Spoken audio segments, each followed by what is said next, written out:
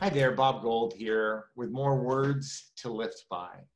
And today I really wanted to do a shout out to my friend and someone I respect so much as an editor and a content creator, and that's Dan Frankel. Dan, you have been in this industry in entertainment and technology and all things about it for many years, and I've had a chance to work with you at numerous publications. You're an important guy in my life. I see how you are as a family man and just a terrific, terrific editor and interviewer. So I wanted to offer something that might be a little bit different than what you normally get instead of a thank you card.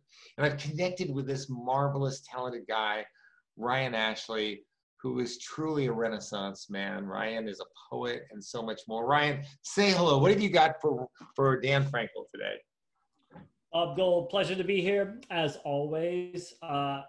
Dan, good sir, I wrote you a poem on this machine that is a 1920s perfect Prohibition era magical machine that has written probably tons and thousands and millions of amazing words, and I think I might have just added to it writing you a poem. So, well, and actually what's interesting about that machine is it's a Corona. It's before Mr. Corona met Mr. Smith. That's how old it is. This is true. And in light of the Corona being a word that we're saying no to, this Corona is a yeah. So, Dan, this is your poem. Bob had so many wonderful things to say of you, of your just integrity, your talent, your little tussles with him here and there. All of it brought to inspiration for me to write a poem for Dan, inspired by Bob Gold. Veteran of the report, many publications to boast, a toast to your diction, the delivery that conveys your every thought on pages that read what needs to be read. From streets of culture to the valley and then back, a testament in that, knowing life is better with more color within culture. To help you and your family evolve into even more profound beating hearts, you keep moving.